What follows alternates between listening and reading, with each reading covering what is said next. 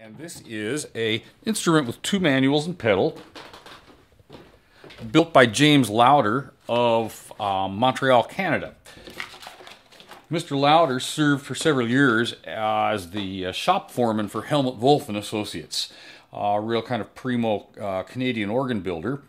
And he went independent in about the year 2000, and I got this instrument in 2003.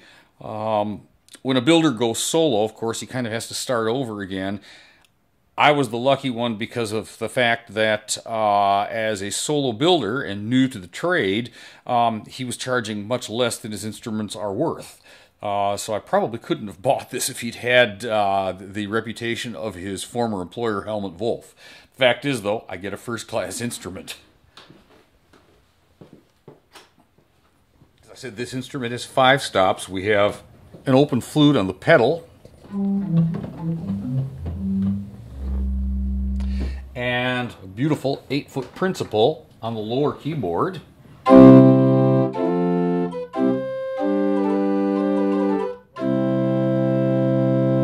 On the upper keyboard, what's called a boudon, more fluty sound.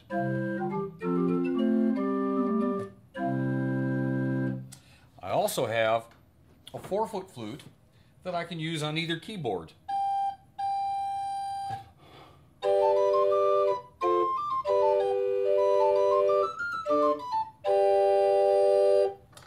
And lastly, but not least, I call it my box of ducks. It's what they call a regal or a regal stop, and it's a snarling little short resonator reed.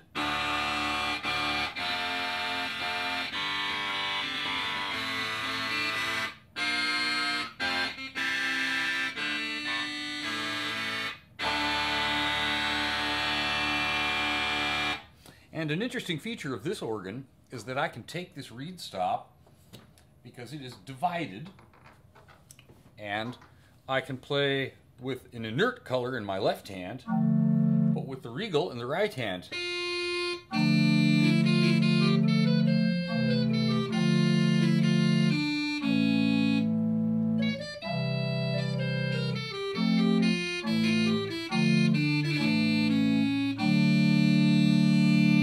And I can reverse that process and do exactly the same thing opposite-wise.